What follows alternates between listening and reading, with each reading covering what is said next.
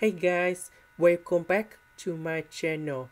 So today I want to talk about chemistry. The topic today is about medicines. So now I will show you how to answer. We know that a patient, he or she will take about 2 pills per day, and we know that one pill contains about 10 milligrams per pill. The question, how many grams per week of the road? That means we need to find about this one. So now I will show you how to answer. We know that one pill contains 10 milligrams in here, but the patient take about 2 pills. That means one day he or she will take about 2 multiplied by 10 equal to 20 milligrams per day. So 1 week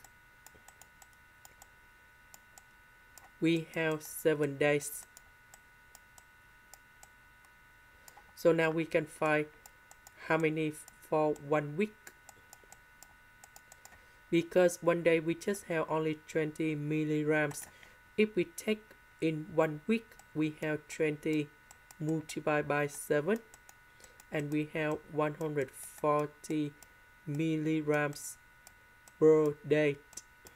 Per week. On the question, they use about grams, not milligrams.